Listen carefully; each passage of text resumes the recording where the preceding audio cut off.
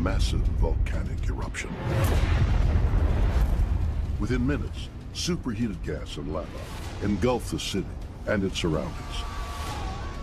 In an instant, thousands of people are buried alive as a city that was once their home suddenly becomes their tomb.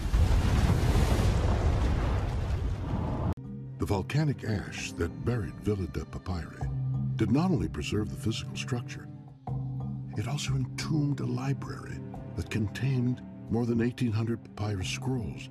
The University of Kentucky have developed a new method known as virtual unwrapping, which uses a sophisticated X-ray machine to scan the scrolls without damaging them.